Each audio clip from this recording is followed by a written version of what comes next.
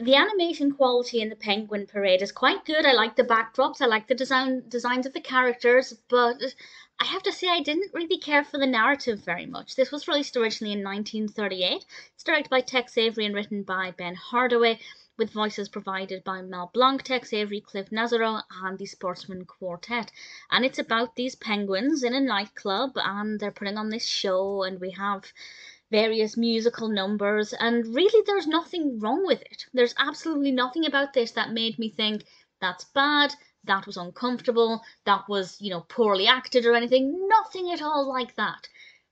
I just didn't find it to be very engaging.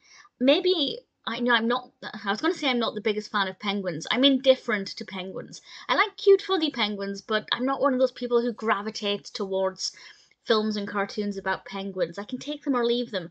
So maybe, I don't know, let's say it had been the cat parade. I might have found it a bit more engaging because I cared about the subject or the animals. But even with that in mind, I just felt like the musical numbers were not bad, but I didn't think they were good. I didn't care about them. I didn't find them fun to listen to. And I didn't really find it very funny either. But as I said, the animation quality is actually pretty good, so visually it was not too bad, but it just wasn't interesting. It's not a bad cartoon, there's nothing wrong with it, but I just didn't think it was engaging, it wasn't fun, it wasn't funny. Would I recommend it?